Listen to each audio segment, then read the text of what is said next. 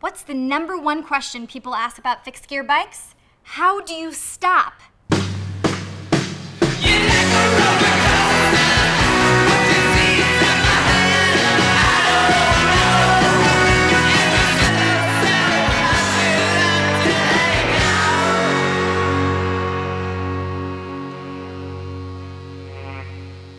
How to stop on a fixed gear bike is the most frequently asked question from moms, pedestrians, or other people who can't believe you're riding a bike with no brakes.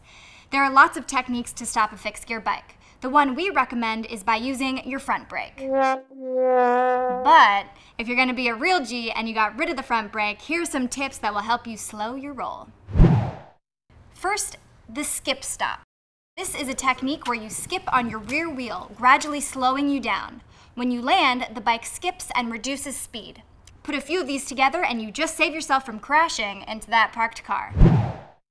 Hey, what's up guys? I'm New York, and if you're wondering how to do a skip stop, I got your answer. First of all, you want to get up to speed. You then want to rise out of your saddle, which will take weight off the back wheel. Then using your feet, you're literally going to pick up the back wheel, which will basically stop it in midair. Also, keep in mind, whichever foot is forward is the action which you pull up with, and whichever foot is back is the one you push down with. Basically, those are all the steps to do a skip stop. A skid stop is where you lock up your rear wheel, causing your bike to skid and slow down. This is a fast way to stop, but it also eats up your rear tire.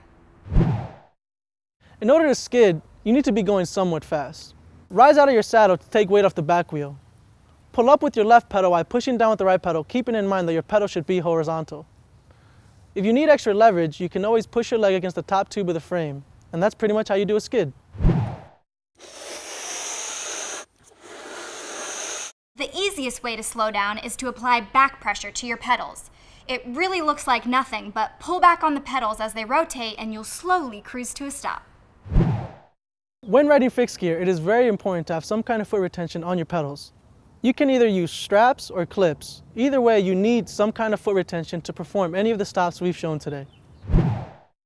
If you have any questions or comments, we want to hear from you. So hit us up on our Twitter at PureFixTV or drop us a comment right down below. Tune in next week for a new episode on PureFixTV.com. Till next time, I'll see you in the streets.